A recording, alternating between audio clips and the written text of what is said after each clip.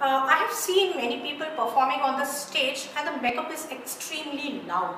So I come across certain questions that how should we get dressed up, how should the makeup be when we are actually performing on stage or for camera.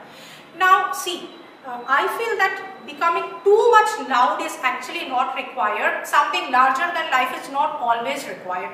You should get dressed up nicely, you should feel comfortable, look beautiful, should be able to grab the attention of your audience, but don't make it too loud that somebody who sees you feels that, oh, it's a repulsive makeup. Don't go for that.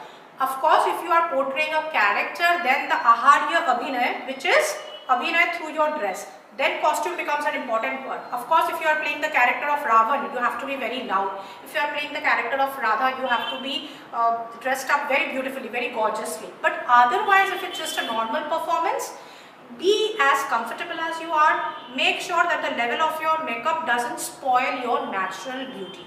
If you are performing for the stage, eye makeup needs to be a little louder so that the person who's sitting at a far end should be able to see your expressions clearly. But if you are performing for the camera, then don't be too loud, because in that case people actually doesn't like it. Be as natural as you can. Put a little bit of makeup which is required for a dancer, but don't go beyond it. That's what I feel personally.